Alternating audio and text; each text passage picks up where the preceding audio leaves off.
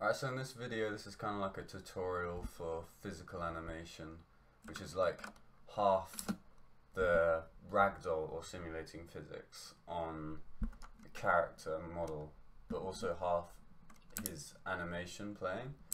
So you get some cool things like rubbing up against walls, or like just the body of the character colliding and simulating physics with the surroundings, which is pretty cool.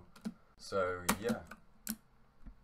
Alright, so the first thing you want to do is click here on the left, and on the mannequin, double click on character, then double click on mesh, double click on the physics mannequin. Down here in profiles, if you don't already have this, click on Windows up in the top left, then down to profiles, tick profiles, and it will come up somewhere on your screen.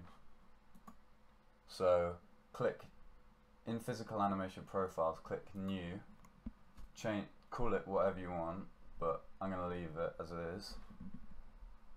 Then click in the skeleton tree and hold down Control A to select all the bones and assign the physical animation profile. Okay, so now save this and close it. Now in the third person blueprint, you want to add a component, type down physical animation, then click on mesh and scroll down to collision, change the collision present to custom, and keep visibility as ignore and set camera to ignore. Then keep world static and world dynamic as block, and all below that set to ignore. Set collision enable to physics only and object type to world static. Then click on capsule component and set the capsule radius to a small number, so 10. Yeah, set the capsule radius to 10. And then compile and save. So in the event graph, right click and type event begin play. Out of here, you want to set skeletal mesh component under physical animation. Drag out mesh and drag that into in skeletal mesh component. Out of here, you want to apply physical animation settings below. Set the target as physical animation and drag out from bone name and promote to variable. Name this bone and compile, so you can change the default value. Change this to pelvis or whatever the bone is called. So in skeletal mesh, underneath root,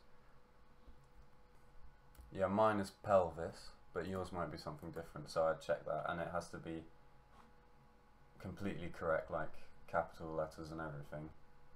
So out of physical animation data, make physical animation data, turn is local simulation off and set orientation strength to 1000, angular to 100, strength to 1000, and velocity strength to 100. Turn include self off, and out of here set all bodies below simulate physics.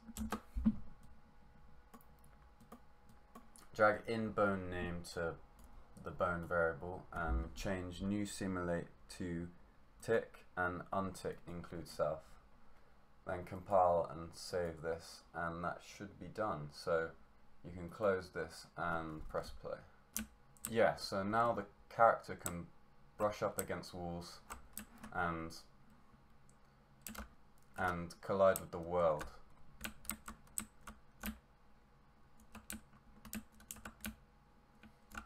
Alright, that's the video. So like if it worked, and subscribe to the channel to see more, I guess. So cool, yeah. See you in the next video, yeah.